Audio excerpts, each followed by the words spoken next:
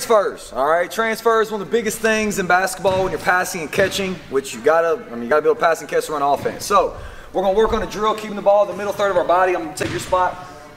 The ball's gonna start in the outer third. I'm gonna transfer the ball and rip below my knees, low, hard, and fast. I'm gonna take a step with my left foot, putting my body in between the defender and the basketball, and I'm gonna deliver my pass with my right hand. As a receiver, I'm gonna have a left-hand target hand, so when he rips and throws this pass, I'm gonna meet the pass and catch it. Always remember, you catch the ball with three things. We catch the ball with our eyes, we catch the ball with our hands, obviously, and then we catch the ball with our feet. We have to meet the ball, all right? So we're gonna have a left-hand target hand. We're gonna start the ball on our left hip, rip below your knees, step and pass. Make sure we're vocal and pop the basketball. Nice, right pass, rip, step, pass, nice. Start calling for the ball, call for the ball. Nice, target hand, left-hand target hand. Nice, good, kill it, ball on your right hip.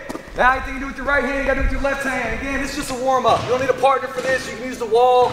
All right, this is the way just to get better. Work on your non-dominant. Ball's on my right hip, rip below your knees, take a step with your right foot, keeping your body between the defender and the basketball, throwing a left-handed pass. Right hand, target hand. Ready, go. Nice, talk, right hand target hand, rip, step, pass.